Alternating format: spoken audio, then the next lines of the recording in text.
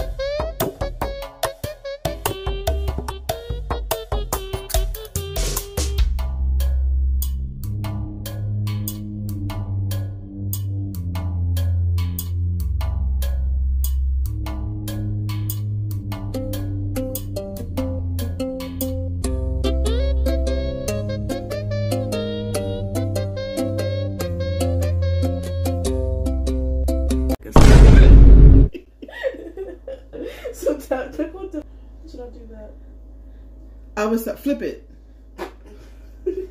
Just don't put that big lumpy thing there. Okay, you can do that. Man. You can see we had some typical difficulties with the blue. Right there.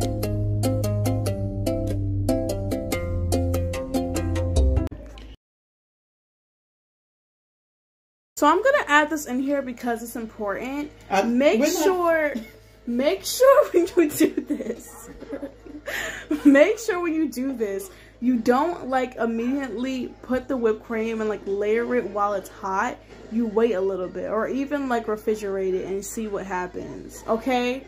Because people make mistakes to learn from them, so you can learn from us because nobody specified it in the video. So what we're doing is we're gonna get the whipped cream and we're gonna smear it around the cake.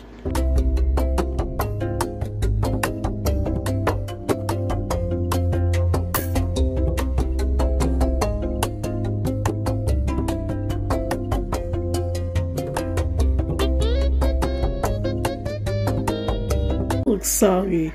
Is that a good one? Oh my god, it's stuck to the knife. Guys, so we're about to try this soggy piece of... I'm nervous. Are you?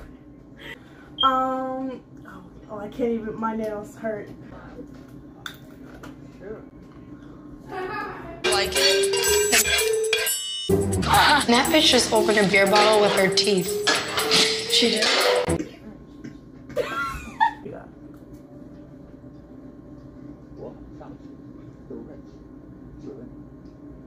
It tastes like a cake pop. It's actually not bad. It's not.